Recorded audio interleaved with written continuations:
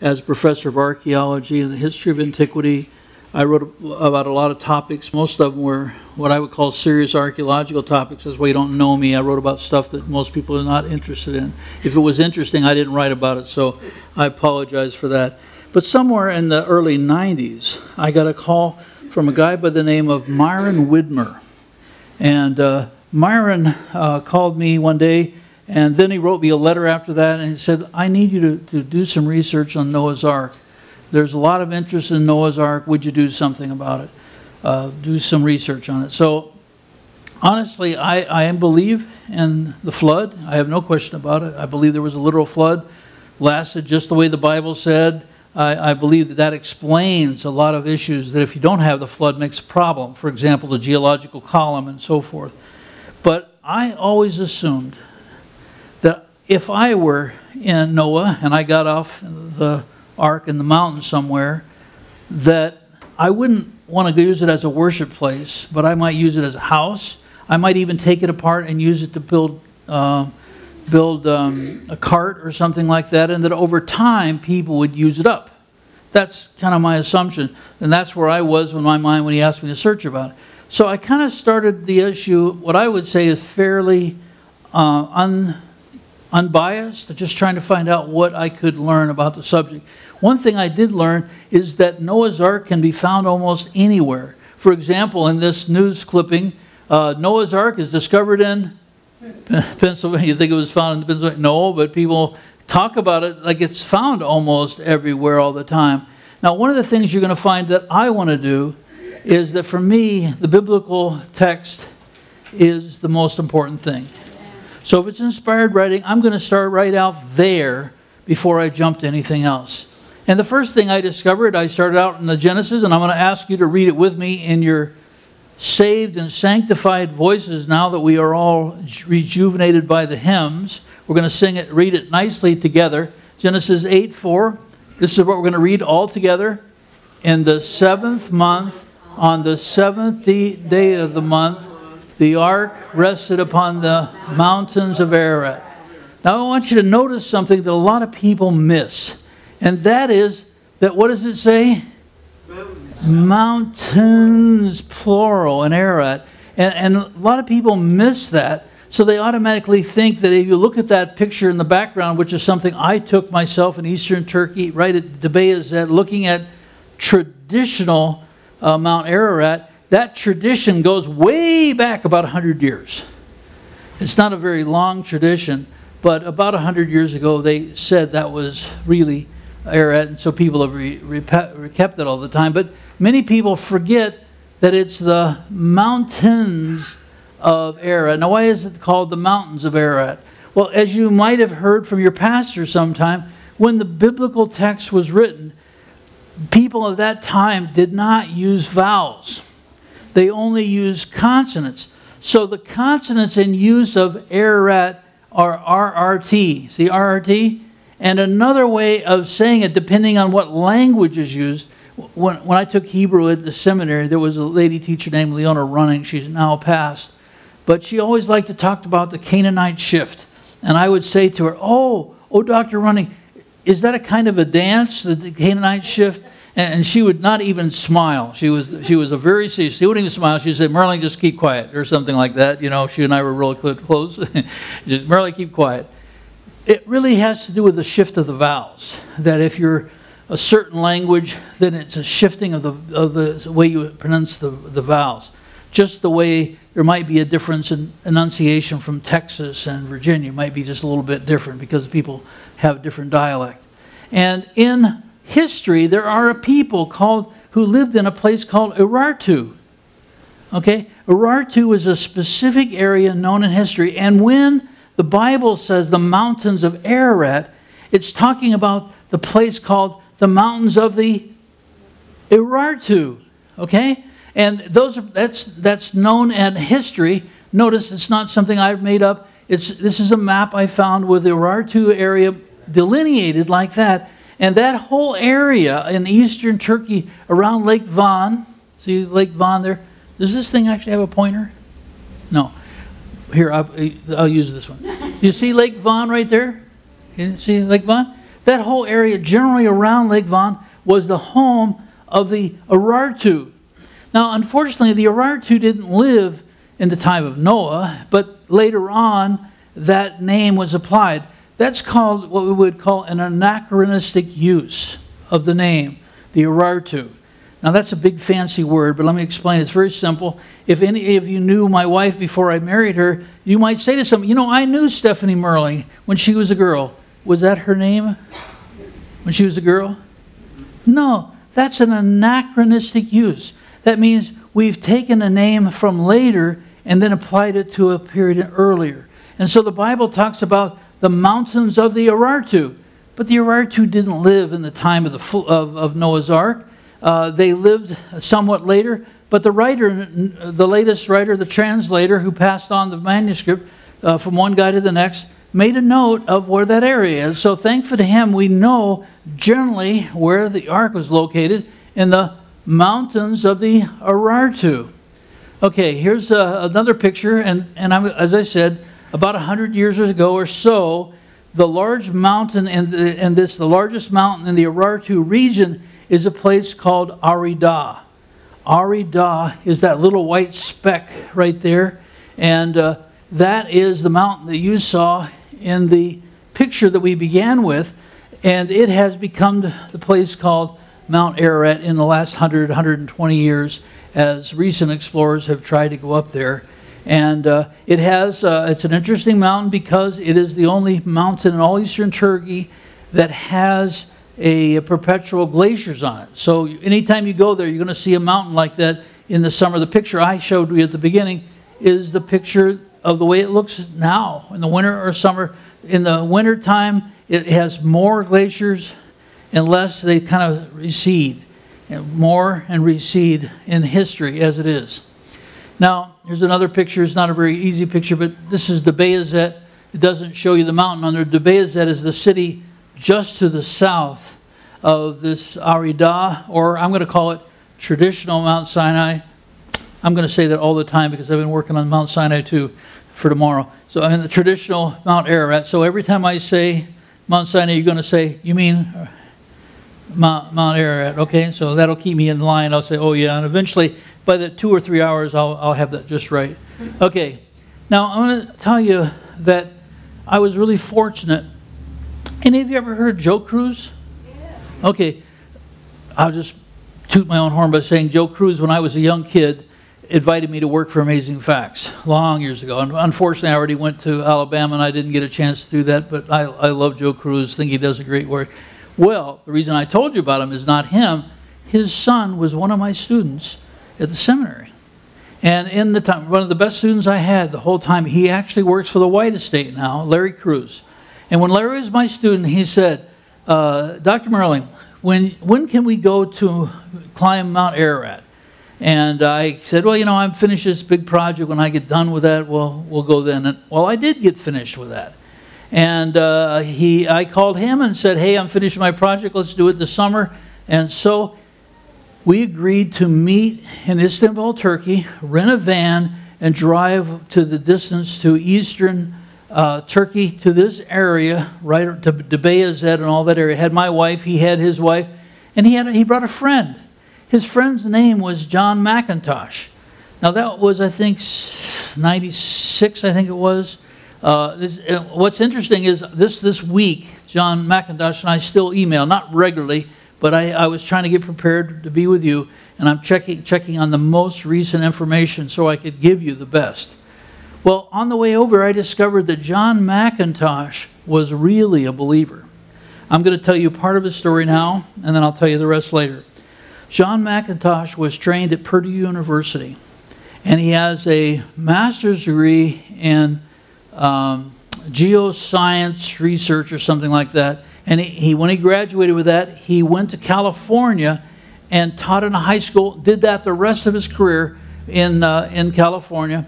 And the interesting thing was that when he got to California, he got to visiting with people and he became a Christian. And he was excited about being a Christian. They invited him one day to a Bible study. He went to the Bible study, and would you believe what the Bible study was about? It was about Noah's Ark. He said, you know, finally, I know what God had in mind for me. John, in his years at Purdue in Indiana, had learned how to climb mountains. He had all the equipment for climbing mountains. He was a spelunker. That's the ones who don't go up the mountain. They make a mistake and they go down in the hole. He was a spelunker. He had all the equipment. And when he went to that Bible study, he said, oh, praise God, I know what God has in mind for me. That is to find Noah's Ark. So you know that in summers, teachers don't work. They just loaf all the summer. So what my wife's in the school system. I'm just teasing her even though she's not here. He decided what he would do. He'd go to Turkey the next year. So he had never been out of the country, didn't have a passport, didn't know anything about Turkish, didn't know anything, but he found a place on the map, had enough money saved, because those teachers make so much money, I guess, saved, that he flew into Turkey, not speaking a word of English, not knowing what to do. He went all the way to Beyazet, the place I showed you on the map. He went there, didn't speak a word, didn't know what to do, went to a police station and asked them in perfectly good California English, can you give me permission to climb Mount, Ararat? And of course, they didn't understand a word he said. He spent 3 days, what I call arm flapping and arm waving and trying to talk to them. And by the end of 3 days, they said to him whatever he thought they said meant that he could climb the mountain. So 3 days later, he goes out to the mountain, gets a ride by somebody to the base of the mountain, and then he starts climbing right up the top. No sooner had he started than he sees a whole bunch of policemen coming behind him. He's not sure what to do, but he knows one thing: he can outclimb them. So he just climbs up one side of Mount Ararat and down the other and runs out of the country. That begins a process in which he came every single year for more than 20 years. And that's about the time that I met him, and I'll tell you more of his story as we go on. Okay, so he is the one. Many of the slides, probably half of the ones you're going to see at the first half, came directly from him. He gave me everything. He gave me hours of videotape for me to peruse through and make copies of this. He has been very good. And many of the slides at the beginning are going to be his, that he's shared with me, that he uses in presentation. That's why we were in contact again earlier this week, to get more stuff from him to tell you, because he keeps up on the search for Noah's Ark. I don't keep up with it that well. But because I knew there were new things, I wanted you to know about it. And I have a lot of friends still in the archaeological community who have helped me with this presentation as well. Okay, let's go to the search for Noah's Ark. And this is what I'm going to say. This is my summation of what I understood John McIntosh to be telling me after tens of hours going all the way to eastern Turkey and hearing all of it, and then communicating with him and writing down the information. And this is it. 90%, 99%, 100% of all that I've heard about Noah's Ark is what I call anecdotal and problematic. Anecdotal and problematic. Well, what do I mean by anecdotal and problematic? Well, let's kind of look at it. Here's the story of a guy by the name of Haji Yaram. Haji Yaram, I'm not going to read it all because I'm going to save time, but I'll kind of summarize it here. His first sighting of the Ark in modern times took place around 1856. And according to his story, a group of English scientists came to his house and invited he and his father to take them up the mountain and show him Noah's Ark. The father said, of course I know where Noah's Ark. There's no problem. I've been in it many times. And so they went up the mountain together, he and his father, and they showed him Noah's Ark. And the men, the English men, most of them scientists, were angry. And they said, if you tell anybody else about this, we're going to come back and we're going to burn your house down. That's the story of Haji Yaram. Okay. What else am I going to tell you? Okay. I'll tell you about James Bryce, another anecdotal story. James Bryce was a British ambassador to Turkey. And he, because he was a British ambassador, he had the power and the right to get most of the things he wanted. One of the things was to go on Mount Ararat, where he climbed on Mount Ararat, and lo and behold, what did he find on Mount Ararat was wood. And his conclusion, climbed the mountains in 1876, and he found timbers. Now, what's so important about finding wood on top of the summit? Well, the wood found on this mountain was hand-hewn, extremely hard, and there's not wood to be found for 200 miles. So Bryce concluded, what else could it be? It has to be wood from Noah's Ark. All right, no wood, and you look around, you don't see any trees, you don't see those groves of trees anywhere, because it's eastern Turkey, very dry like the rest of the Middle East. You don't have trees there. So what else could it be if you found wood in the top of the mountain? So, okay, there's another guy, Prince Nori. Prince Nori was an interesting guy. He claimed to be the Archbishop of Babylon and the head of the Christian Nestorian Church. And in his work as an Archbishop, he was traveling up and down the Euphrates. He came within sight of the mountain that I'm calling traditional Mount Ararat. Thank you very much. And he climbed to the top. And when he got up there, he found wood. And he saw the wood and he took measurements of it. Notice in the second paragraph, took measurements and found that his measurement coincided exactly with what the Bible said. In his writings, he recounts his experience and is certain that he discovered Noah's Ark, Prince Nori. And then there's the discussion of the Turkish expedition. In the Turkish expedition, they're sent out by the Tsar to find Noah's Ark. They come down to eastern Turkey, they climb up, and lo and behold, they find the evidence of Noah's Ark. But there's one problem. Notice in the second paragraph, they sent back all the information, all the pictures, everything, to the Tsar of Russia, but they're lost during the Bolshevik revolution, including all of the photographs, maps, and reports.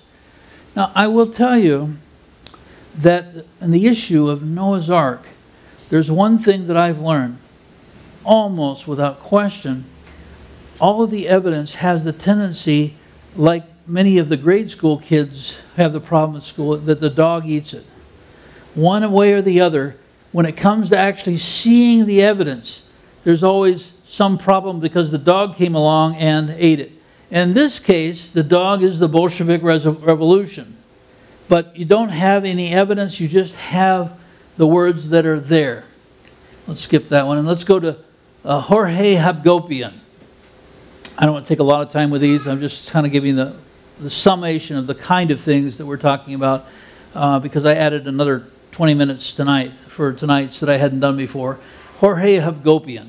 Now here's a picture of Jorge Hagopian with Alfred Lee. Alfred Lee is a Seventh-day Adventist. He was an artist for the Adventist Review and Herald for years, and he had great interest in Ark searches and so forth. And he met Jorge Hagopian and drew a picture of what his Ark looked like. And here's what I'm going to tell you about Alfred Lee. He's been involved in the search for Noah's Ark from 1969 to 2001. Alfred's era spans many important relationships. Ferdinand Navarre, the search, which I'll tell you about in a minute. And he also drew a picture of the Ark from Jorge Hagopian.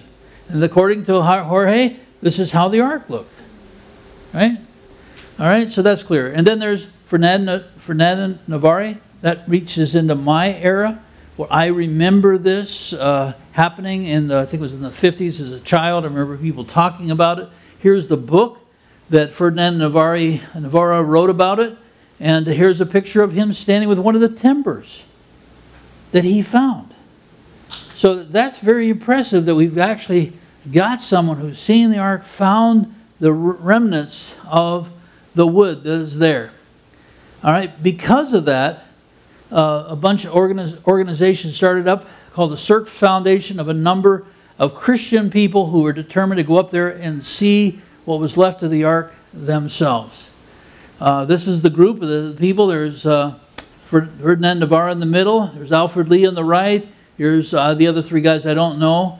But they're the ones, the founding committees, and they got together and they decided they would climb the mountain and see this Ark for themselves. There's a picture from the book of how they went up to the mountain.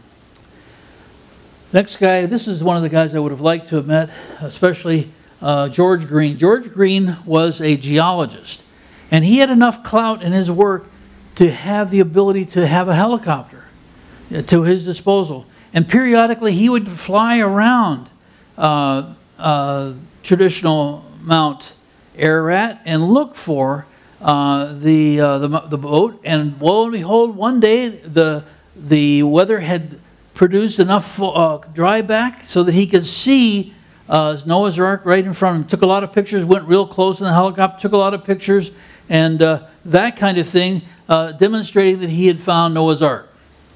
Another person who claims to have seen Noah's Ark is a guy by Ed Davis. Now, this really comes close to my era. I just was doing other work, and this was also involving Albuquerque, because he lived in Albuquerque, where I live now. And I would have liked to have followed him. I've watched hours of videos of being translated, and they were listening to him tell his story of how he saw Noah's Ark.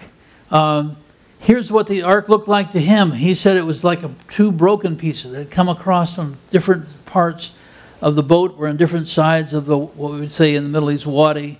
Forget what we call that. Two different parts of the mountain here where the boats were placed in. That's what he said it looked like. All right, so you have this anecdotal evidence. I kind of want to go through it because all of them have an interesting, what I would call, caveat to the story. We have Haji Yarm and George Hagopian. You have James Bryce, Ferdinand Navarra, Prince Nari, George Green, Turkish Expedition, and Ed Davis. Now, beyond just what they said about it, there are always things in my mind that make it a little bit problematic. Now, what do I mean by problematic? For example, you have the story of Haji Yarm and Jorge Hagopian. Both of these men have a similar story. Both of them claim that they saw the ark when they were small children, 7, 8, or 9. And they didn't tell anybody about it until they were 70 or in the 80s. Now, both of them the same. The evidence of both these men is their childhood memories, 8, 9 years of age, 70 or 80 years after the event. Now, I don't know if you would want to be in a courtroom where somebody is making a claim against you of something that happened 70 years before. I don't know how you feel about it, but I would not put that as very high evidence. Not that the memory would be not true, but time has a way of distorting things. You know, my wife always kind of embarrasses me. I always tell the true story of how she came and proposed to me. But you know, in the 45 years, she's kind of forgotten how that was. And she always counters and says, you know, it's not the way it was. It was you know, you actually proposed to me. But she's just forgotten after 45 years. Well, what happens going to be in 70 years? Because she and I agreed to get married for 50 years. We've got 5 more years of that contract. And then if it works out, we're going to go another 50 years. So I have a feeling in 70 years, she might really be telling a strange story here. So I'm not very secure that someone who saw something 70 or 80 years before is that reliable for me. I might wonder if they saw something, they thought it looked like a formation of some kind, but then after the time it kind of developed a little bit more in their mind, and it grew a little bit more, and it became a little more like a boat shape. So not to say they're dishonest, but the ravages of time do a lot to mental picture what people think about. And so I kind of find that problematic. That's why I said this anecdotal. Anecdotal is what you say, and then problematic has to do with how you would evaluate that. Well, let's talk about James Bryce. You know, he was an ambassador. He was no 7 or 8-year-old child. He was an ambassador. How could it be anything but the truth? Well, the problem is he found wood. That's what he knows. His only thought was, I found wood up there. It's got to be Noah's Ark. That's only because that's all he knew. He didn't know what we know, that historically, number 2, we know a number of wood items have been on Mount Ararat, including a church and a cross.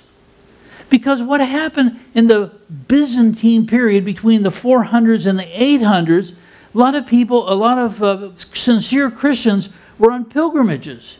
And they would climb up on their knees all kind of strange places, carrying all kind of heavy things like crosses and so forth. And there was even known historically written about a church that was up there. So maybe, I mean, is it just as possible that the wood he found was from a church as from an ark? That's why I say that his evidence is kind of more problematic. He doesn't have any evidence that it was from the ark. He just found a piece of wood up there. How about Prince Nari? Well, first, the interesting thing for me is that no record has ever been found providing evidence of his membership in the Christian Nestorian Church. Now, you know, one of the things in the seminary everybody's talking about is what has happened in our society. That people are not like they used to be. That there's a wave of new way of looking at stuff. I'm trying to think, what do we call that now, Pastor? When it comes to truth, people are not... Yeah, postmodern, that's the terminology. That people have become postmodern. And by postmodern, they mean that there's no such thing as demonstrable truth. That things have to have a variety meaning. Now, I'm kind of old-fashioned. Excuse me, I haven't taken the tea of postmodernism yet. And to me, if something is true, it is true. And if it's not true, it is not true.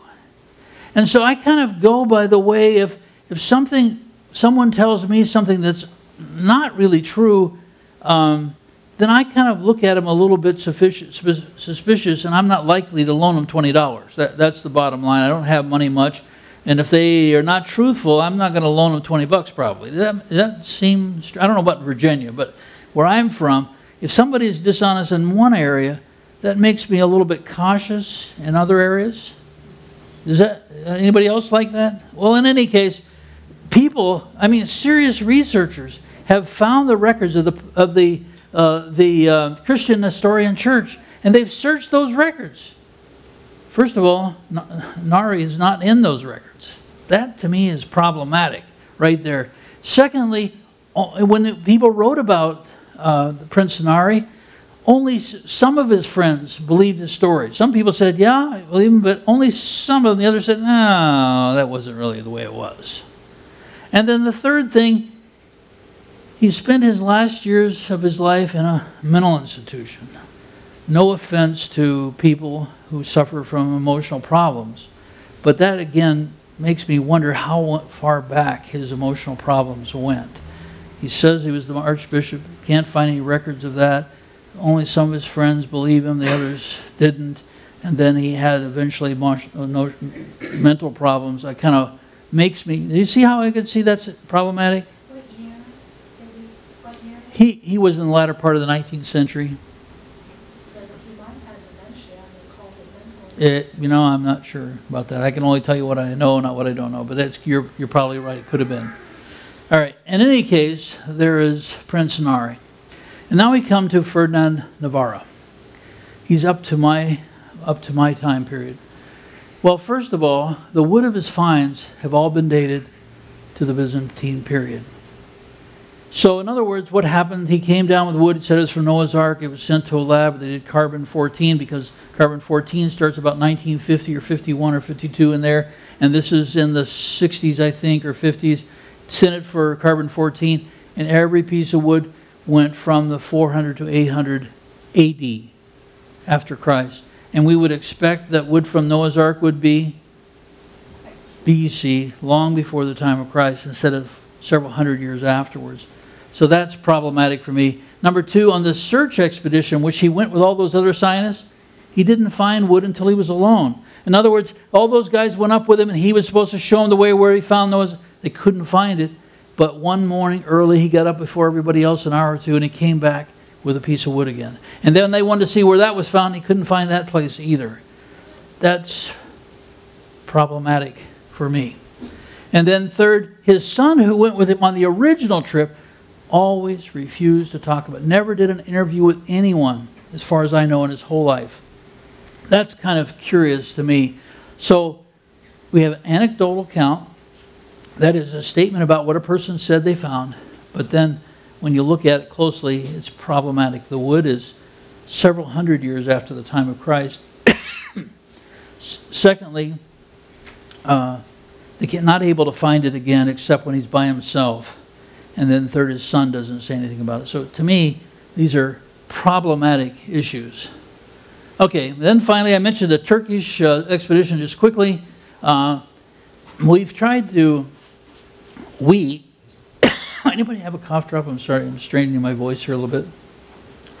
The ARC searchers who are my friends have tried very quickly, very thoroughly, to find any record of this Turkish expedition. Thank you very much. I get to think, that's fine, one is good. I get to thinking about speaking louder, and then pretty soon I'm straining and then I'm coughing. I'm fine. I like to be baby though, so that's good. Thank you. That's the best thing I do, is be baby. My ARC searching friends have searched all the newspaper records they could find. And you can do a lot by just using your computer. But they've spent weeks and months trying to find any record of this Turkish expedition. And the only place they found it is in a religious journal called the Prophetic Messenger from 1884. And looking all the New York Times and all the other papers in that time period, they weren't able to find anywhere else except this religious paper.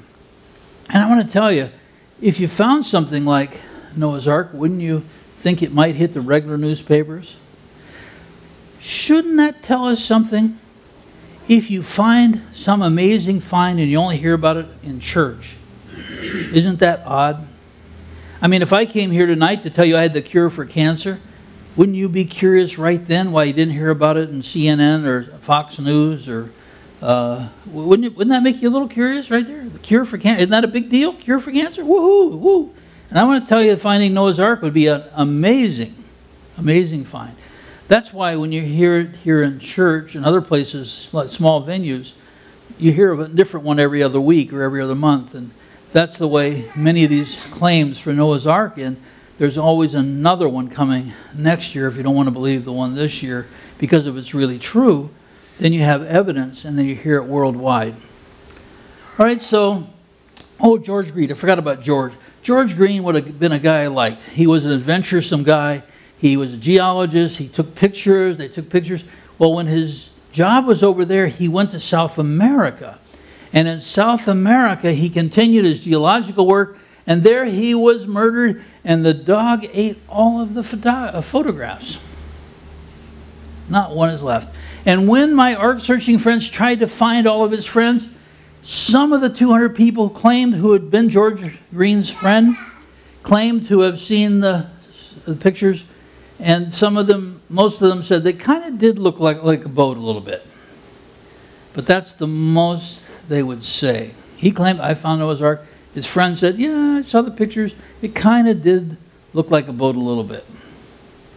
To me, that's not resounding evidence that we have found Noah's Ark. Okay, Ed Davis, the guy at the end who lived in Albuquerque. Ed Davis tells an interesting story. He's in Turkey as a military guy, and one day he says to his driver of his Jeep, hey, I've been reading the Bible. Do you know that Noah's Ark came right in this area? And the Ark driver said, well, of course. The Jeep driver says, of course. My family knows where it is. I've been there many times. Oh, really? Can I go? Oh, yes. So Ed Davis goes to the village the first time. Weather's too bad. Comes back. Goes again the second time. Weather's too bad. Can't get there. Come back. Third time he gets there, the weather is marginal. And so his friend takes him climbing up the mountain to see Noah's Ark, and they get within a mile, about a mile, and at a mile's distance, they said, the weather's too bad, you have to look through this drizzle. And through the drizzle of the rain a mile away, he saw what he thought was Noah's Ark. And from that he came down. Now, the guys I showed you the picture of there, they really wanted to know the truth. One of the guys paid for a lie detector test. And in the report that I read about this, the guy wrote in there, I know that what he said is true. So I got on the phone, called the guy. And I said, hey, I just saw the video in which you were in there. You talked about Ed Davis telling the truth. So you believe the lie detector has said that Ed Davis is telling the truth. That's what you said in the video. No, he said, I didn't say that. What I said was I believe that Ed Davis believed that he saw the ark. I'm not saying that he saw the ark, but I think that Ed Davis believed that he saw the ark. But he saw it from a mile through drizzling rain. Again, I find that a little problematic. That would be problematic. I'd hate to be convicted of a crime based on somebody seeing me from a mile away in the drizzle. And that's what I feel about these evidence. Trying to give it the most careful read that I can give. Okay.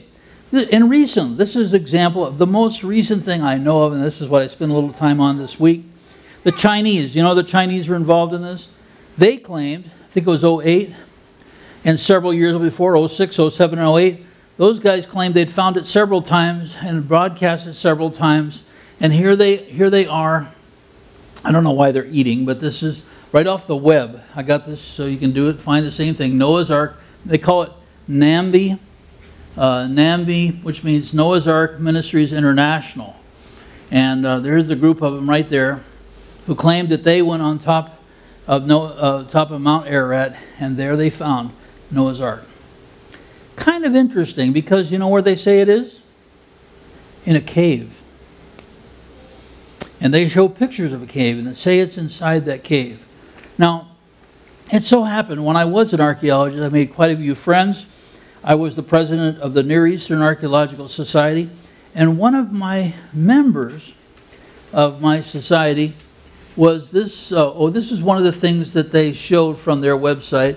Here's these. It's not very clear because it's all in a cave. They didn't have any flash equipment or anything. They just showed natural lighting. But here you can see maybe some wood, and here you can see some cobwebs.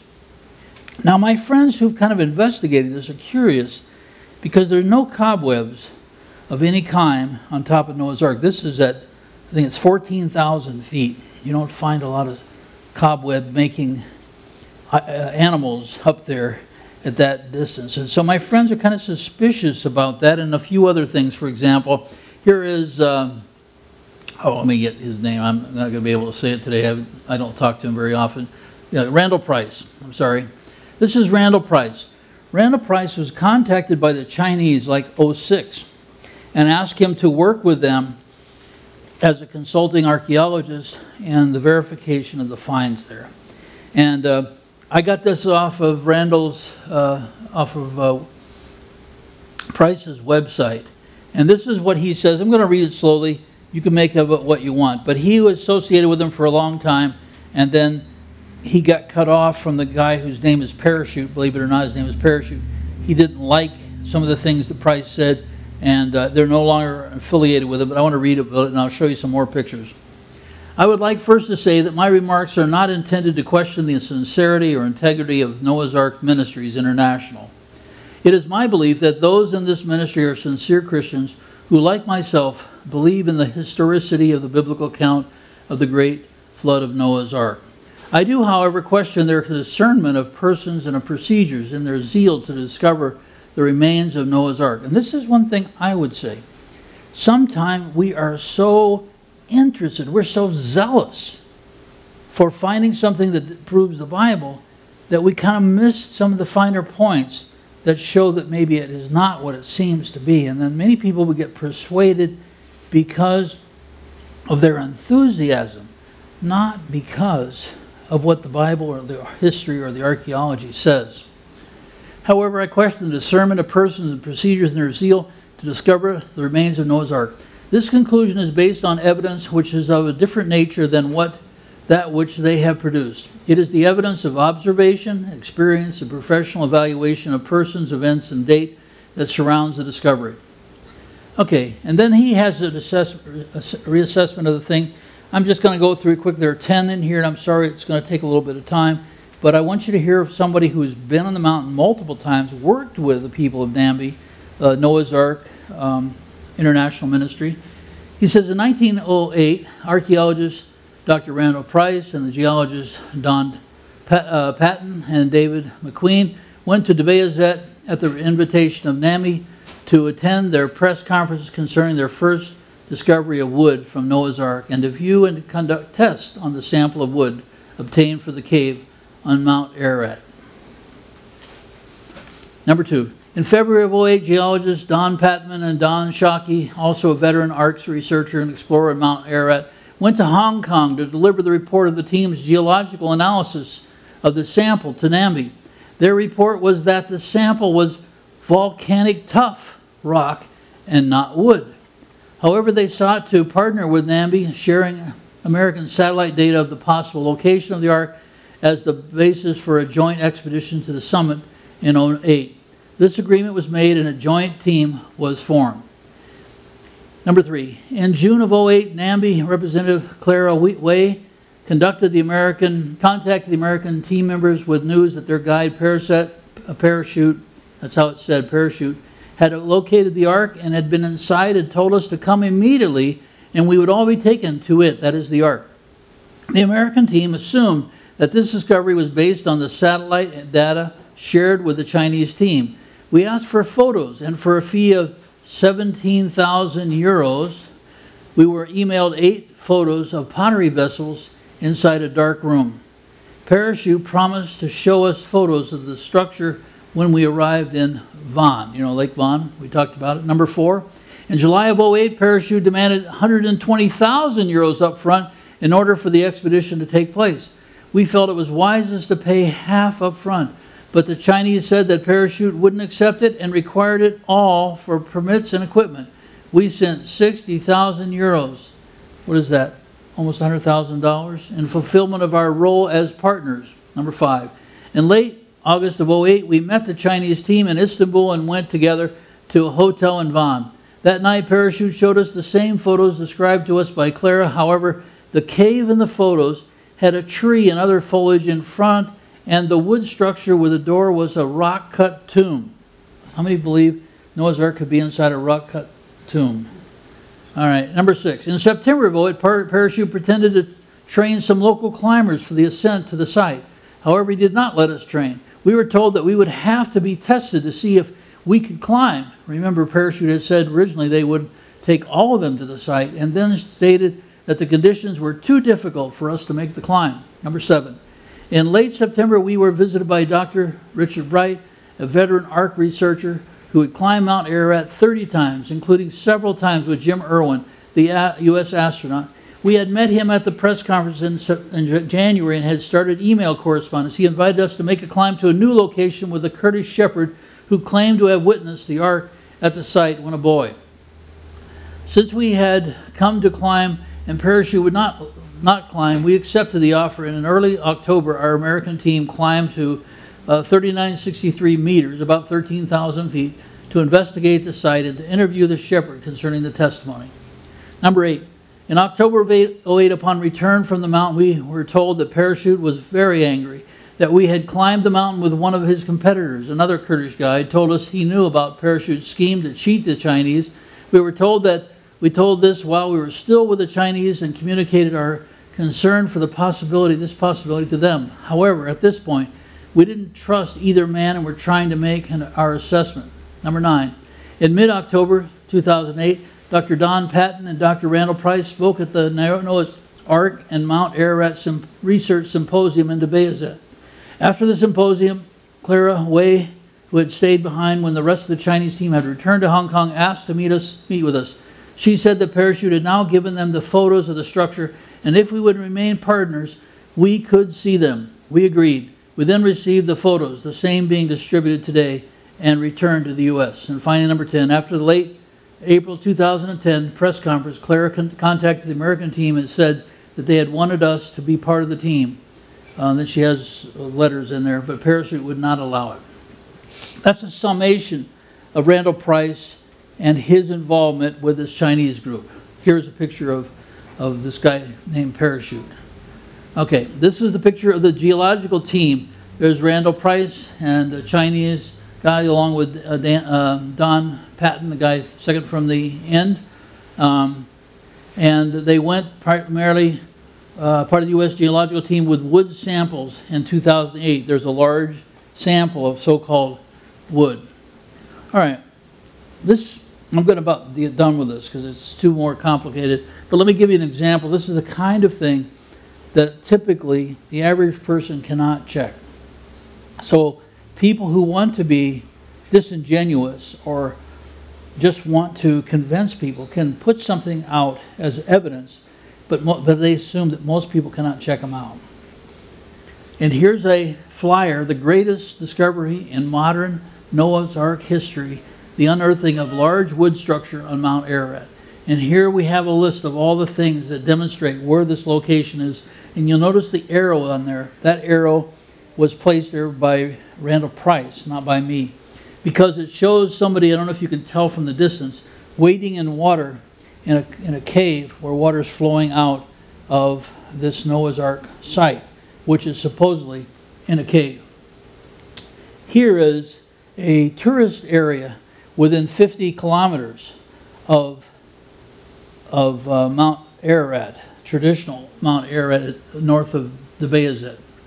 Notice what Randall Price has put at the top. Hot springs near Debayadin, 50 miles west of Mount Ararat. And what do you have there? Here you have these formation, limestone formation. People, this is standing on the top, and people come over here to swim and so forth in this cave. Here is a picture taken from the slides of parachute saying, notice at the bottom, a cave researched on what? Mount Ararat. This cave is 50 kilometers from Mount Ararat. And supposedly when they went in there, they were able to find Noah's Ark. Here's Randall Price. Same cave. This is just him later on saying, look, did you tell the difference? See there? There's the cave that supposedly Noah's Ark in. Here's Randall Price 50 miles away in the same cave watching the water. And here, okay, I didn't put the other slide. I got a couple slides I forgot to put in, but it's all right.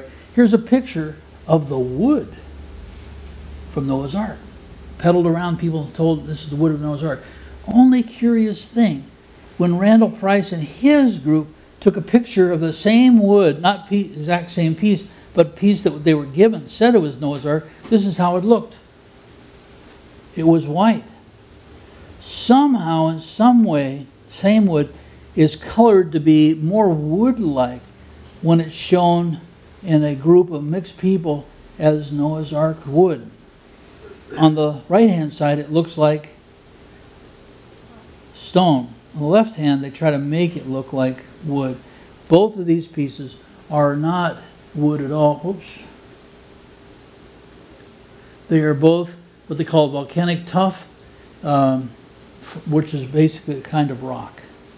That's what the geological expedition proves. It's not wood at all, but a geological rock. Okay.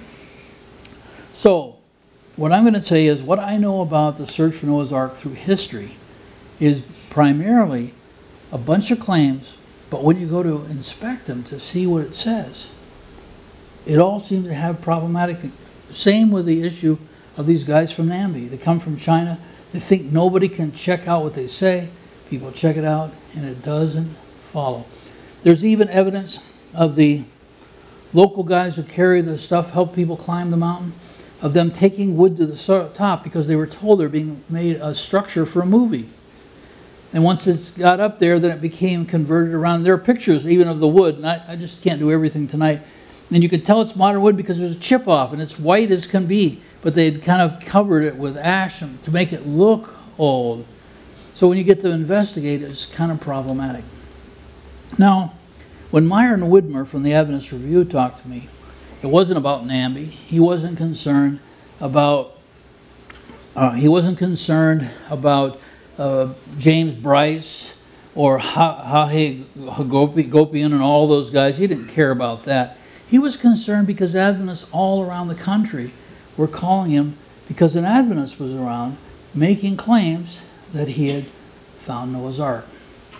Now, fortunately, the way I do, I just finished a book review. One of the things I try to do is, as a scholar, you have to write articles, but you also have to write book reviews. And when the most recent one I did was about this thick. It was about 600-700 pages. I don't know why I chose that one. And it was on Jewish history. Oh, it was on Jewish history in the Second Temple period. That was the name of it. Jewish history. Man, 600 pages. I'm an Old Testament guy. Why would I do that to myself? But what I do is I sit down with a piece of paper, and as I'm reading, I make notes about what I think about this, what I think, oh, there's a question, all right, about that. And so when I get done, then I sit around and I write out what I had questions about, try to search it and try to delineate it. And so every subject, I kind of do the same way. And when Myron asked me to do it, I got a copy of the book and what people said. I did everything I could do to see what was said, to be as careful as I could, and then to see whether or not there was verification to it at all. Now, working on traditional Mount Ararat is not necessarily easy. It's a fairly easy climb, but it can be very steep, and people have died doing it. There are crevasses across the top. There are what some people call soap lava. So when it gets wet, it's very slippery and easy to fall. Jim Irwin was there. Now, I told you about John McIntosh. I thought I was done with him. John McIntosh went back several times, always trying to get permission. And one year he showed up and he was trying to get permission. And somebody said, hey, by the way, do you know that Jim Irwin, ever heard of Jim Irwin? He was one of the guys that walked on the moon, said one small step, okay.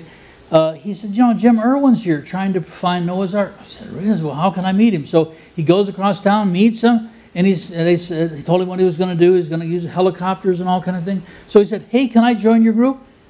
Oh, they said, oh, you know, we just have a full team. We can't take one more person. So John kind of disgustedly, still can't speak any Turkish or Kurdish, goes back to his room and figures out, I just have to do this again by myself. And the next morning, someone from Jim Irwin's team shows up at the door. Hey, somebody got sick from the altitude. You want to go with us? He said, you better believe it. So he did. Every year that Jim Irwin was on searching for Noah's Ark, John was part of that team. And so that was part of the searching. They went out in helicopters like this, looking around. Then they would sit down as best they could, and they would hike to a place and check it out as they went along. One time Jim Irwin got kind of sick himself. He went down the mountain. They didn't see him for 2 or 3 days, and they discovered he had fallen. And here they have him found. They're getting him ready for taking him off the mountain. Quite an exciting adventures they had. Once John went by himself in a year that Jim Irwin didn't go. And on the way up, he got caught by bandits. He had 2 or 3 women with him and another man or something like that. And they caught them. They bound them. They took them another mile down the mountain. They said, okay, this is the end of you. Took all their gear, burned all their gear, posed them like they were going to shoot him. John said to me, I thought I was going to die. And then they just started laughing, and they just took a picture of him and didn't kill him after all. So John and his friends hightailed down the mountain. The local police, came back up the mountain. They found the guys who did this. Here's the police coming up the mountain. And they killed one of the guys who had taken him captive and threatened their life. So it can be quite a serious thing. What the modern researchers do now are look for anomalies. They take, when I was with John, a great big lenses in their camera, and they take pictures and they try to find anomalies. You can go up and now, but they weren't able to go up in the many years that from like 81 on for a long time till the early 90s, and they allowed, not since I've been there. But they look for these anomalies, and when they get there, they tried. And here's a picture they took. John said he came to the preface. They were all too scared to get there. He took his camera. I think this is the one. Took his camera, held it off the edge, took a picture. And when he got back home to get it produced before digital, he found Noah's Ark right. They thought, oh, why did I do that? We were so close. I could have just looked. He came back the next year, same spot. This time he had ropes so he could look over and found that this thing was about this far down. It wasn't Noah's Ark. It was just a strange-looking rock right there. It wasn't anything after a whole expedition they prepared for it. Here's the eye of an eagle, one where he went, and they thought for sure this is the corner of Noah's Ark in there, and it was just some outcropping. That wasn't it. How about this one? Woohoo! This has got to be Noah's Ark. But when they climbed there, they found it was not Noah's Ark. It was just another strange formation. How about this one? Way off in the distance, you can see Noah's Ark. Well, when they got done investigating that, they discovered that somebody had messed around with a photograph. It wasn't anything but somebody had doctored it. So, where is Noah's Ark? Well, here's another possible suggestion that people have made, and the one that Myron Woodward wanted me to work on the most, and that is the Darupaner site. Now, the Darupaner site was known long before, not long before, but Drupner found, he was a captain in the Turkish army, and he had a job of scanning and looking over satellite imagery. And as he was looking over, he saw that picture, and this picture actually came from Life magazine. It was featured on the cover of Life magazine as "Has Noah's Ark Been Found?" And Drupner's name has been attached to this. Is like in the 60s. And people went to investigate it. One of the most famous explorers that has ever lived went to investigate this. You might have heard of him. Ever heard of George Vandeman? George Vandeman got together a group including the predecessor to my museum, the Horn Archaeological Museum. Siegfried Horn went along, and they wanted to see the site. They went there for 3 days, and they used such technical instruments as dynamite to blow up pieces. They had geologists with them. At the end of 3 days, they said, this is just a common geological formation. That was in the 60s. But someone in the late 70s came along and said he had discovered Noah's Ark. He really discovered the Drupner site, which is known for 20 years before that. And so what are we going to say about the Drupner site? Who was it that discovered it? Well, a guy by the name of Drupner, the Turkish captain. And then we're going to answer some other questions. What is a molecular frequency generator? How much petrified wood has been found? Are the standing stones really anchors? The case of the hidden wall, the telltale rock formation, and the valley of many secrets. Let's kind of do them. Here's a picture. I actually went there myself. I try. You'll see even tomorrow that I will try to visit every site that I can. Yes? Just to be clear, this is the site that Ron Wyatt... This is the site that Ron Wyatt has said, and it'll be very clear in a minute. But I went there myself in 06, I told you. After we went around to Bayazet, we came out to look at this site. Me and a few other people, my wife, Larry Cruz and his wife Sharon, and then John McIntosh. The group of us came here. And this is how the site looked. Okay, here's the book in which I got all the details that I'm going to share with you tonight from here on out. Picture of the book as it is. I have no pony in this race. Doesn't bother me. Nobody would be happier than I would be to find Noah's Ark. But I'm going to say it's Noah's Ark when I know it's Noah's Ark and I can tell you the truth. I'm not going to say anything beyond what I can tell you. Now, when I saw this book, I made a bunch of notes. One of them was a list of people who said it was Noah's Ark. I don't know if you ever heard of John Baumgarten before, but he is a respected scientist in Los Alamos in New Mexico. I've called him on the phone, but I've never gone to see him. I have to go and see him sometime. But I called him, and I saw his name because it says that he believed in this was Noah's Ark. So I called him on the phone, and I said, Dr. Baumgarten, I want to ask you about Noah's Ark. I understand. I saw the video. I saw you on there, and you said this is Noah's Ark. Are you sure of that?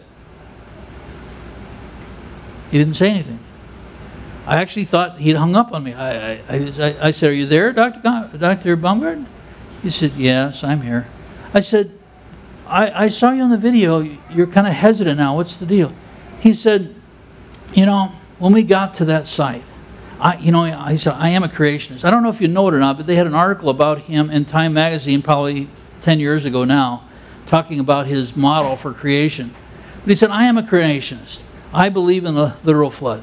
And when I saw this formation, I thought, yes, this has got to be it. And he said, I made some wild statements about it. He said, that's true. But after we were there 2 or 3 days and I got to looking at it, I realized it was a natural formation.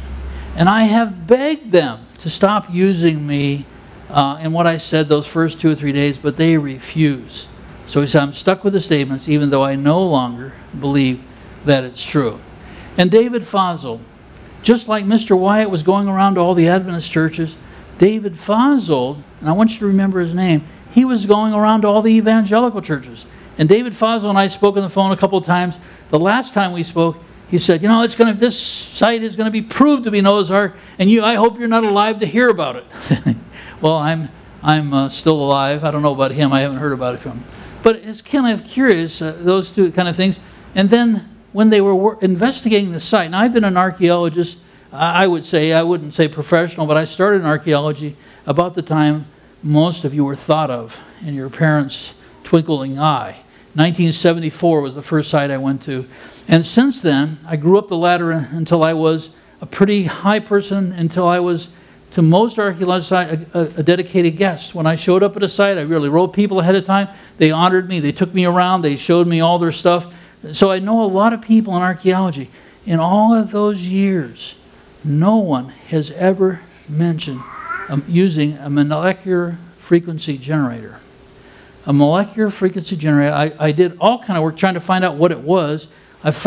Someone found it for me in a treasure hunting magazine advertising a molecular frequency generator for finding gold and other metal. You tile in certain things and you can identify gold and so forth. I've never seen it used in an archaeological site, but it's the kind of thing that was used in this particular site. All right, here's a picture from the book of Mr. Wyatt as he mapping out his site. He's finding all these metal pieces along here and laying it out like as well here, finding where all the studs were for the boat and so forth, and the nails that were used. I don't know how to identify that, but that's usually what is there. In the book, there are two pictures like this called a certificate analysis. Now, believe it or not, you're probably the 100th group I've made this presentation to. One group I made this presentation to were a group of geologists. They invited me to speak at Andrews University. There was probably 100 of them there.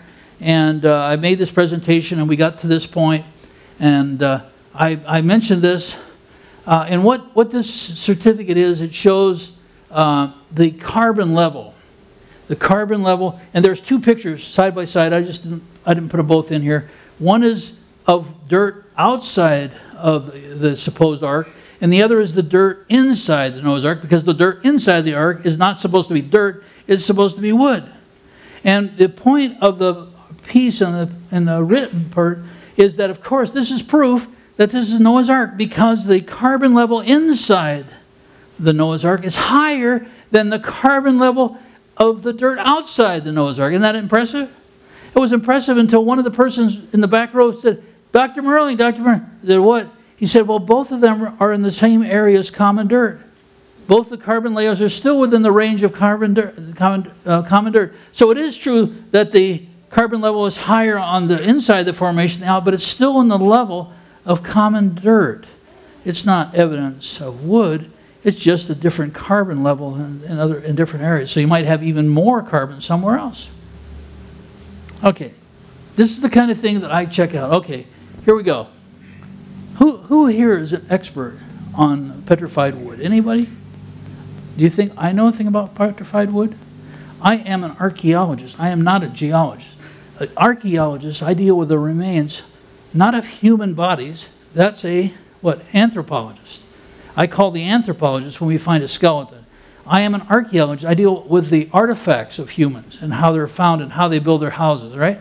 I don't know anything about geology, so when I don't know about it, you know what I do? I don't make it up, because that's embarrassing. I find out somebody who does know.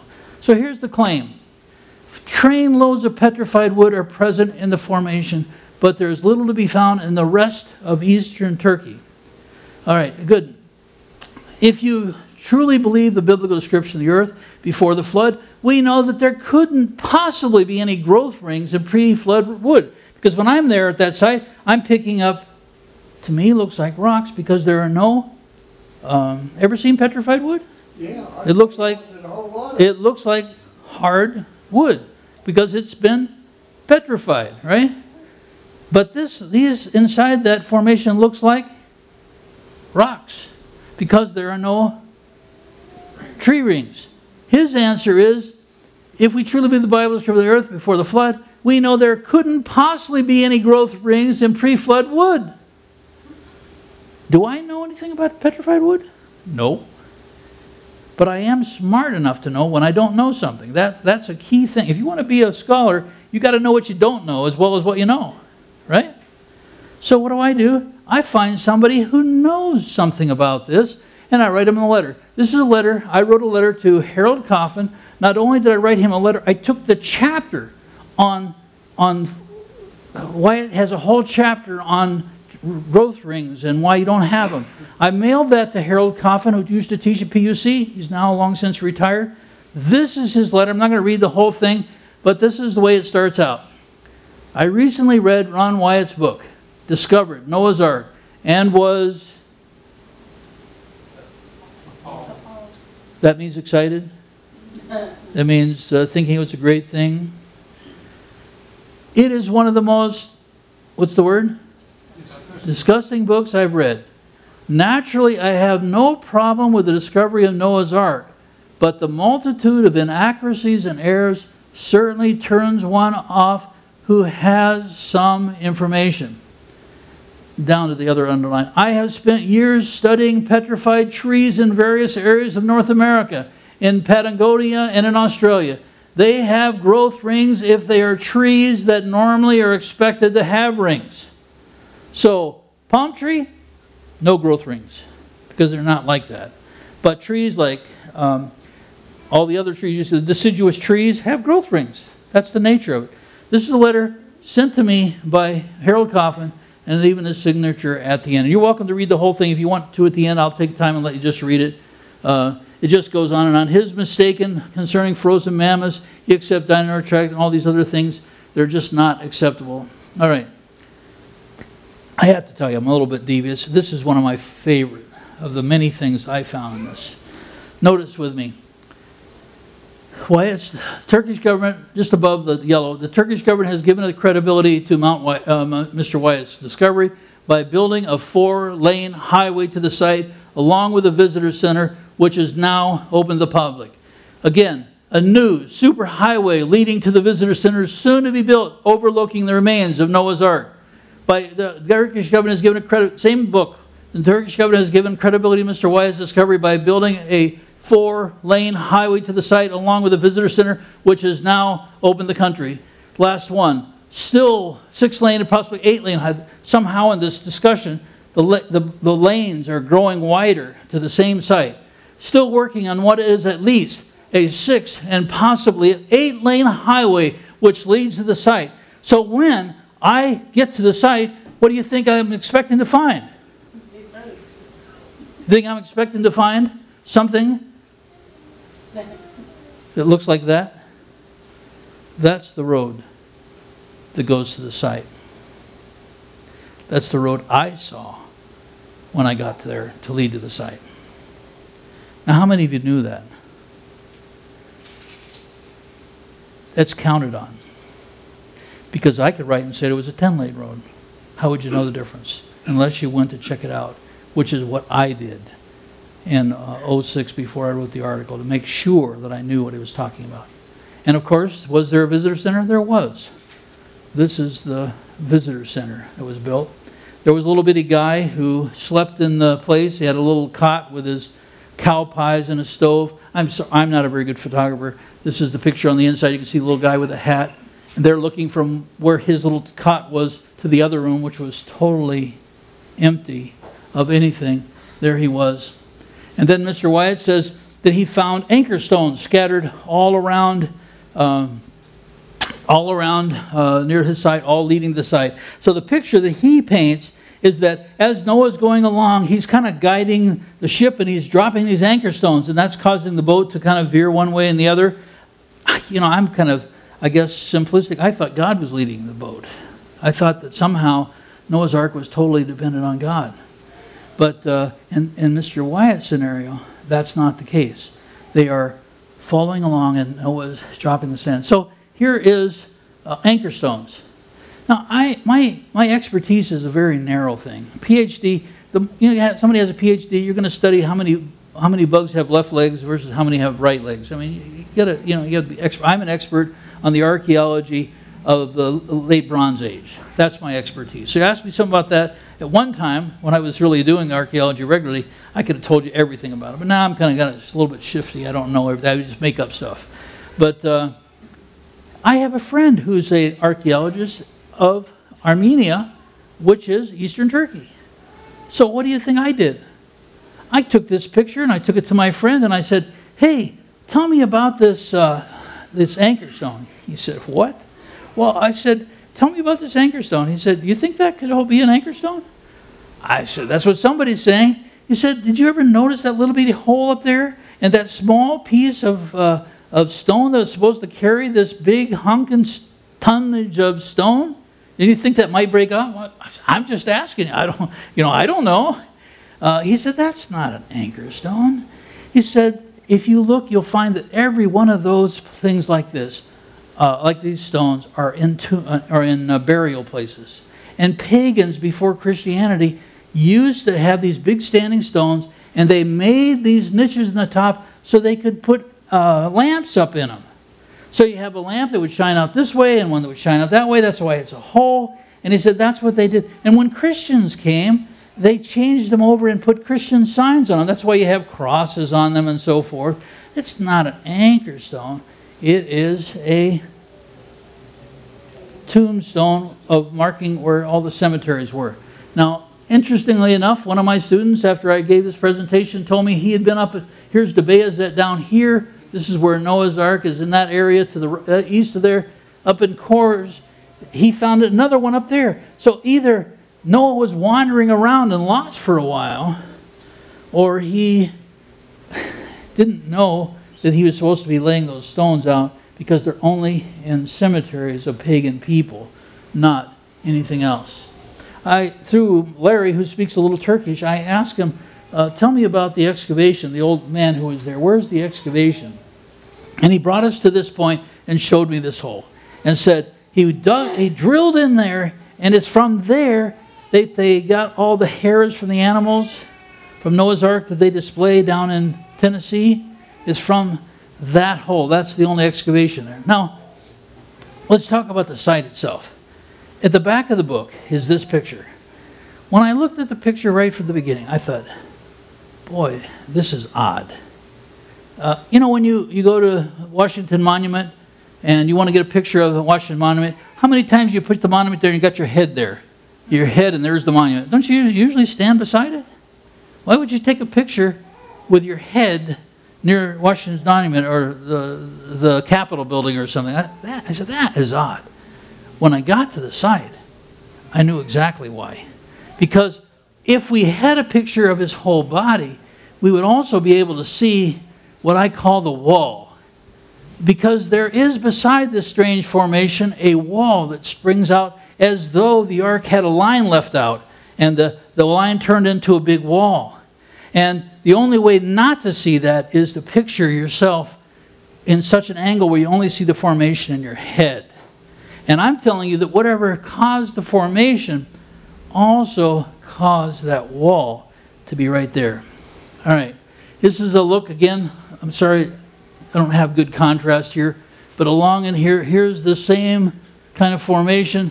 Looks just like that one up there. The only difference is that this one has a stone outcropping in the middle of it, which is what caused the formation. Let's look at it again a little bit. Here you see what I'm saying. I'm not a geologist. I can't explain this exactly, but what I know from my geology friends is that whatever reason, this ground is very easily moved along. And at some time when this earth was shaking along, the dirt kind of came down the mountain. It hit this rock. And when it hit the rock, what did it do? It divided and went around it, making a formation, just like you put your hand in the bathtub and water came in and it went around it. That's what it did, and made this formation as it is. Here again, another picture of the outcropping that caused the formation. Notice that that's at the widest width there. And so there it is. And here, someplace, here's my wife. She's down there picking up, looking for pottery pieces. See, our whole life, we've been archaeologists. We always look and find pottery. That's what you find where people are inhabiting a place, unless it's a prehistoric site. She found no kind of pottery whatsoever, and no other kind of human-worked artifacts. All right, I got this letter in '93. I only put this here because Mr. Wyatt, when he was alive, told many people I never talked to him, never had anything to do with him. Here's a letter he wrote me in '93 when I was working on the article. And this is what I would say towards the end of my presentation at the end of his book. Multiple times in the last chapter or two, this is what he said. The Lord chose me. And what I would say, looking at what I would call the evidence,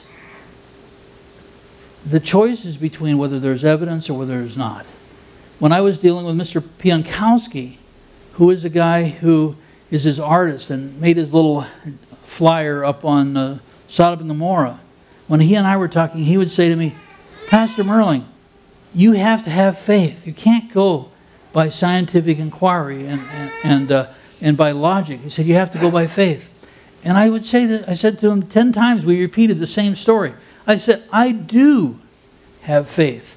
I have faith that Jesus died for me and that I'm going to be saved because of that. I have faith that God created this world. Anything else? I have faith in the Bible. I don't have faith in any human. I have to see the evidence. And that's what I want to see, the evidence. And he would say, well, there is evidence. You have these anchor stones. Well, those anchor stones, anyone who knows him about history have found them all over the place. They do not line up. They don't do anything to the story. There are no tree rings in the wood, like Mr. Wyatt says, it doesn't fit. Earlier I mentioned, I don't know if any of you remember, David Foslow. Any of you remember that? That guy? I told you he worked the evangelical group. He went to Australia on TV with a panel of geologists. And in there they were arguing and discussing it. And David Foslow said to the geologist, look, you go to Eastern Turkey with me and I will prove to you that it's Noah's Ark. They went to him to Eastern Turkey, the geologist who could explain the formation better than I can. And when that day was over, he was convinced that this was a natural formation, not a building of Noah's Ark. Notice the title of his article. And he wrote it with one other guy. Bogus Noah's Ark from Turkey, exposed as a common geologic formation. David Foslow. The guy said, I hope that I wouldn't be alive when he did. Here's what I'm going to tell you. What I understand from the book and elsewhere, from all the people who talk to me, all of his disciples say the same thing. You have to have faith, Pastor. You can't go by the logic. I'm going to say I have faith in the Word of God and nothing else. I'm going to trust only in there. And this is where I'm going to get what I'm going to say the point of tonight is.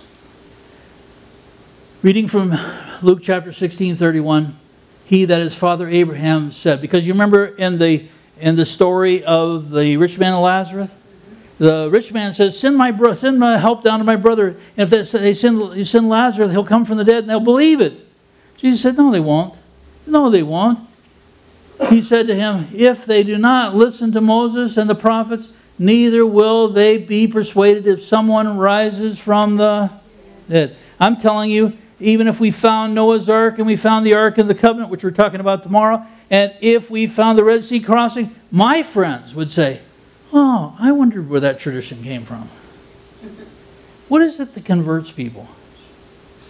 It's the Holy Spirit.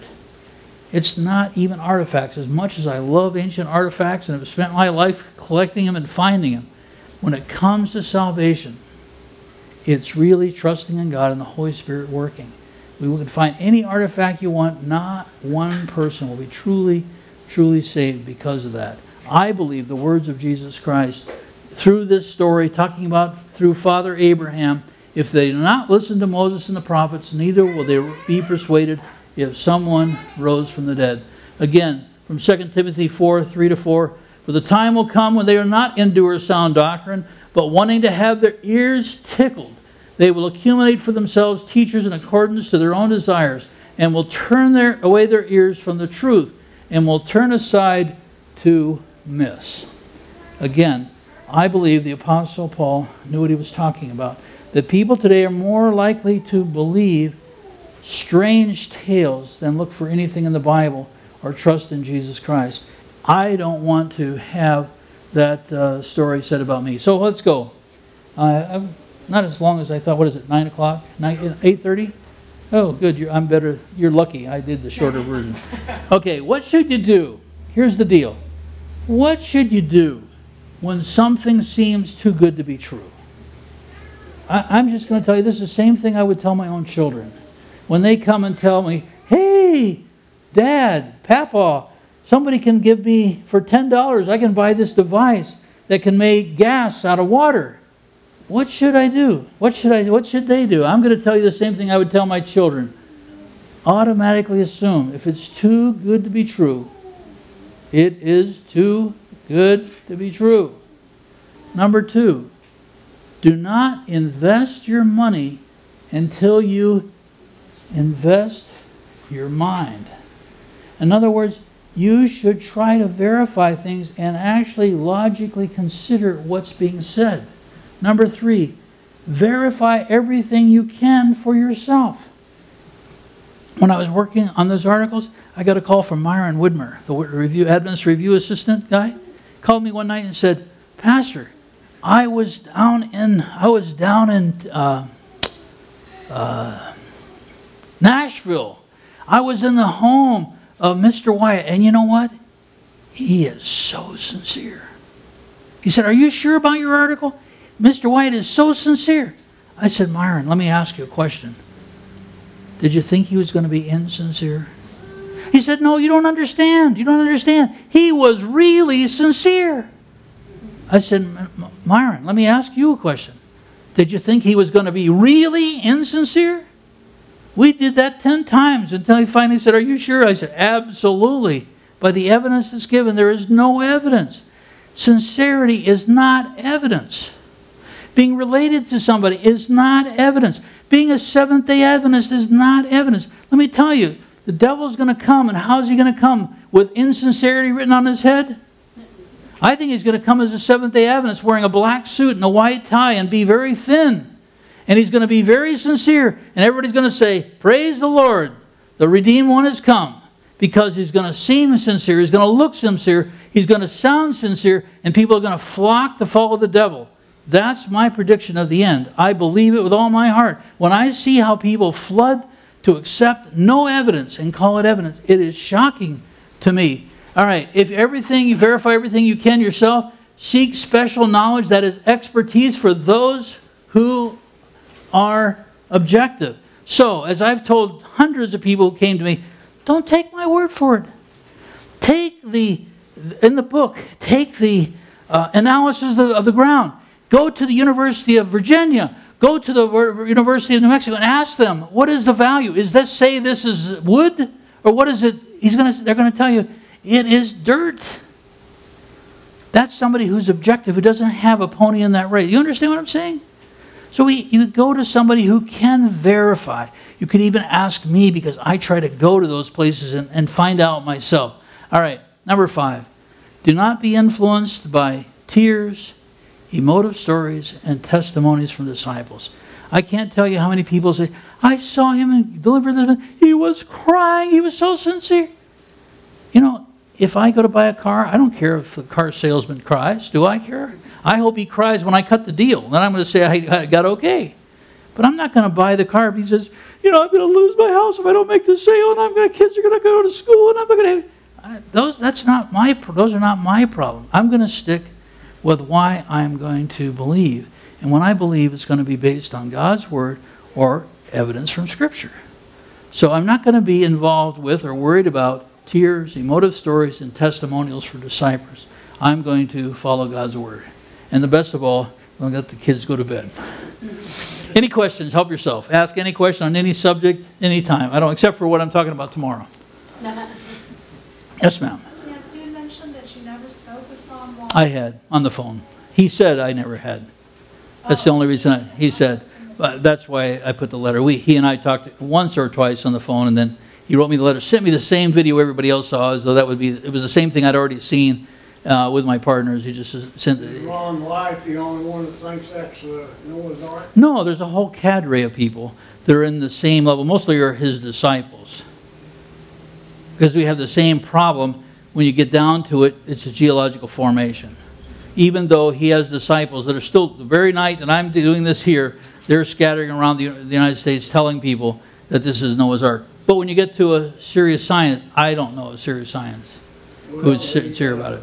I've heard that measurements of that formation comes out to be just what it is. You know, that's a good point. I'm glad you mentioned that. It is true, and I went with Pt.1 about this. We spent 10 minutes on this. It is true. It's roughly the same length. I don't deny. How can I deny it? It's roughly the same length if you assume that the cubits of pre-flood period were the same length of cubits afterwards. You have to assume that, but we don't know that. But if you assume that, that is true. It is twice as wide. It's about the same length. No, they're not. No, they're not. Now, I've been around Piankowski, and we went around this a dozen times. He said, well, that's only because you're going by half the evidence. You have to go by the evidence that the length is about right. I agree, the length is right. The width is twice as wide.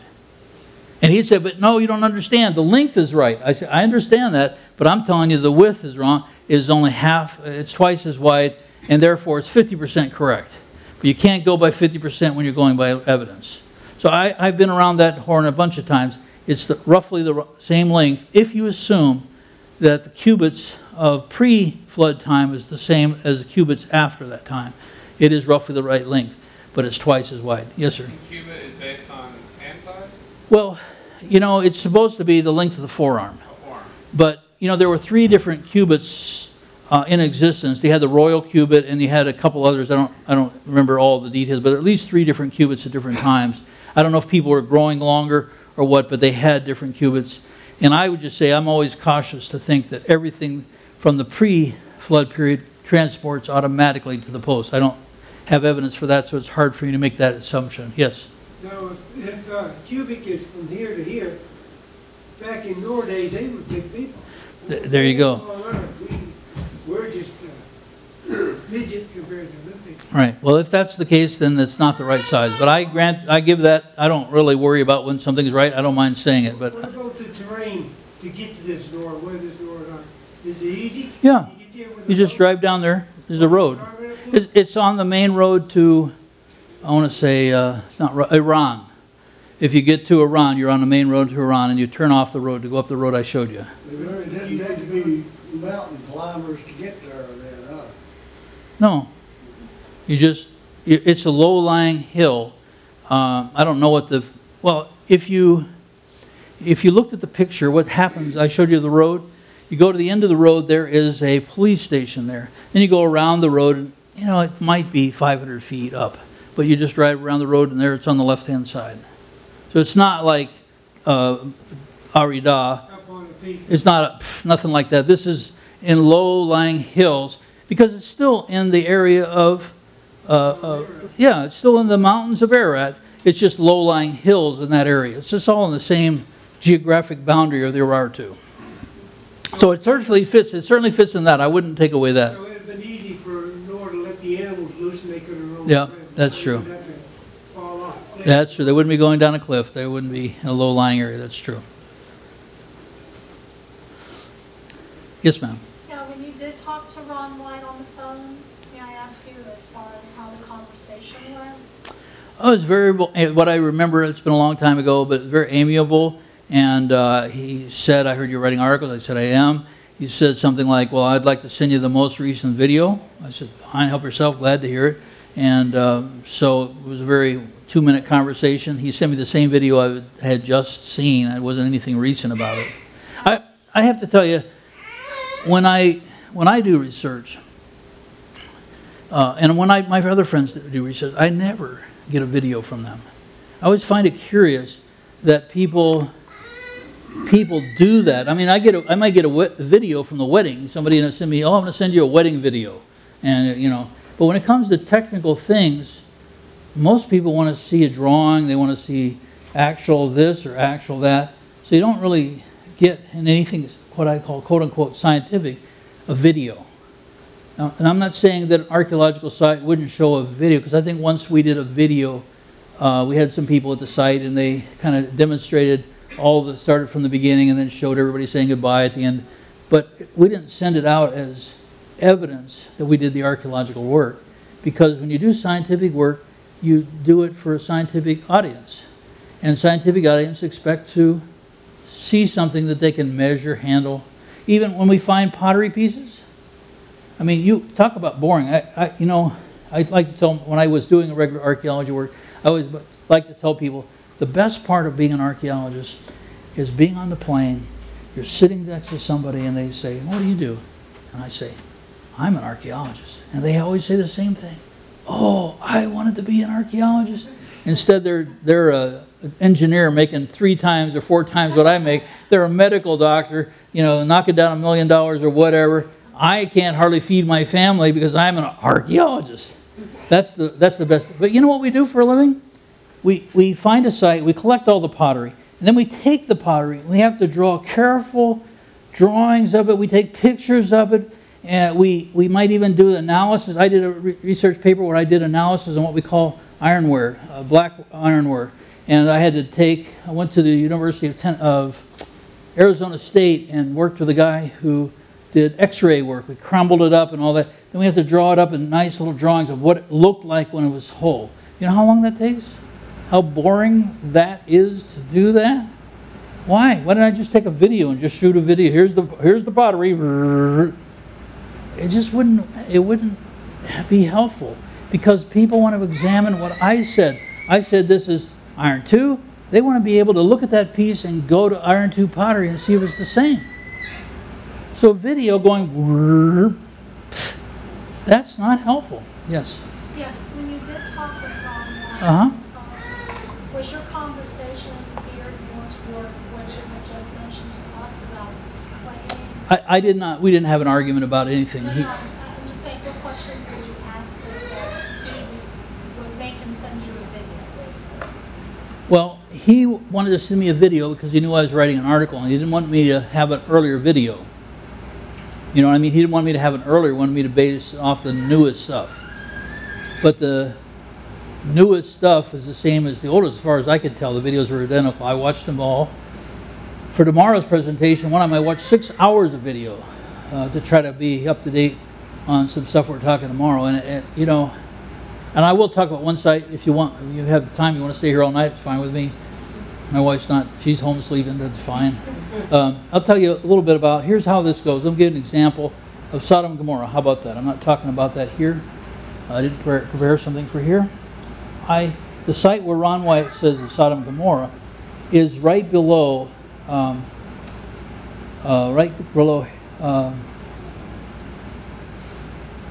what's the place where the last stand of the Jews was in AD 70 up on the hill? Masada. Right below Masada. There are formations there. And he says that when you look at those formations look like a ziggurat. They look like walls of the city, and so he sees in these formations big walls that go around and so forth. I went there with a geologist. I'm an archaeologist. What was I looking for there? Pottery. Right? Pottery. Not one pottery piece. Curious. When I'm there with the... Pottery in a fire like that. Okay, that's a good question. Let's go for that. I'm with that. Let me ask you, ever seen a place that's been burned up from a fire? Ever seen a house burned down? Actually, not for God. Huh? Have you? Not with the power of God. I agree. But let me ask you this. Answer this one question. Have you ever seen fire burn something down and fill it up? You never seen something? You watch the house burn down, but it fills back up? Every one of the formations that every one of Ron Wyatt's formations burned down but filled back up, because you can still see the walls. You can still see the ziggurat. How did it burn down? Isn't that the definition of burning up? Is that it took the energy from what was there and burned it down? How then do we have the formation still standing? When the geologist was there, he said, Dave, obviously this is evidence of the flood. Because geologists have known for years that formation was part of an ancient lake called the Lasan. And what happens is, over time, in the prehistoric times, this was all filled up. And the lake then went away, and the mountains came out of the water came out of the mountains and came and took away it, just like the wind has done in Utah at the Monument Valley. In the same way, the water has come down the mountain. And if you look just where those formations are, right up in the mountain, you can see the wadis where the water comes down. And the geologists said, obviously, there you can even see the layering because every year the sediment in the lake put another year, and you can see those striations. Well, sure, I didn't bring that stuff, but it's easy to find. Oh, you look on the Lake Lausanne. I didn't talk about that. I thought you'd be done with me after 3 times. So anyway, I mean, I'm only talking about it because I didn't bring that stuff. But that's easy to find. In fact, if you go there, even I could see the striations. I'm not a geologist, but I could see where you had the layering there, and then the water came and created those formations. No pottery, because the fire is so, and even it was so immense that we found the same exact sulfur balls. We found them on the other east side of the Jordan, because when the geologist saw them, he said, Dave, I bet we can go over right across the river to Jordan when we get back and go down to the lake. We'll find them over there. And believe it or not, we took that route because we worked on the east side. We went down there, same place, same level, found those same sulfur balls. The Lord's a bad shot. He destroyed the people over there, and he shot them over here on the east side too. Well, yeah, it may have covered the whole area, it may have covered all of Israel, it may have covered 10 million miles. But only in that geological level are those found. Those are known at other geological places. That's why the geologists knew where to find them. He just needed to find the right area, because there's a thing he called leaching, that chemicals have a tendency to leach together. And when you have enough of that stuff, it will be found in little balls. So, would I be happy if that would be Sodom and Gomorrah? Well, I would be dumbfounded, because we'd have absolutely no evidence. We'd have things that were burned down but filled up. I'd never seen anything do that before. I have to honestly say I've seen burned down houses, but I've never seen burned up houses. When they burn down, they burn down. They don't burn up. In Mr. White's place, they burn down and fill up. The walls are there, the houses are there, everything's there, and there's no evidence of them. But there's evidence of them. And to me, that's not logical. The walls of the house or the walls of He says they're cities. Of the walls around the city? All this stuff is in his one book. If you have that one book, I think there are pictures in that one book. You can see the striations in that book. If you look carefully, now that I've been there with the gel, you can still see those striations in that book. It's not brain science. They're right there to be seen if you know what to look for. But next time you see a burned down house, ask somebody, what happened? How's this house burned down? Why isn't it burned up? Because you don't burn something down and then build it up. And when you burn something, you do burn it down. Mr. White's stuff is still standing according to him. There's still a ziggurat that's been burned down. There's still walls of the city still there. There's still, he sees the castles on the corner. They're still there. How is that possible? I don't think it's possible. But if you say his word is equal to science, and that you're going to take his word over anything else, well, anything's possible. Somebody came along and said, my wife used to be a hula dancer before I met her. I wouldn't believe that. They could tell me it 40 times. So if Mr. White is your hula dancer, I don't care. But I'm just saying I certainly wouldn't be telling other people that, because it makes Adventists look really foolish to believe those kind of. That's where I am the most about. I think we look childish. Sodom and Gomorrah is in the wrong place there then. Well, I think there are other options. But I don't like to talk about other options, because that's what Mr. Penkowski said. Well, what site do you argue for? I don't argue for any site. I only talk about the evidence. My career does not depend on where I believe Sodom and Gomorrah is. My career does not depend on where is Noah's Ark. My career is in the Bible and teaching God's Word. And I'm going to stay by that. That's the only thing I know is secure. Not any human, anywhere. That's embarrassing to me. I'm just not going to do that. So there are other options for Sodom and Gomorrah, and I've been to them, and some of them seem to me better. But I'm not going to take a natural formation and try to make it into a city or anything else. So anyway, any other questions? Must be past your bedtime. You give up on me. Anyway, we'll see you in the morning. All right? So don't miss tomorrow morning. Tomorrow morning I'm going to talk about really something that's close to my heart. And it's the only presentation of the series I'm doing here that is not about these ideas. It's really found in the Bible, and I think I'm going to shock you. You're going to be shocked. What's next? That's tomorrow morning. Don't miss that.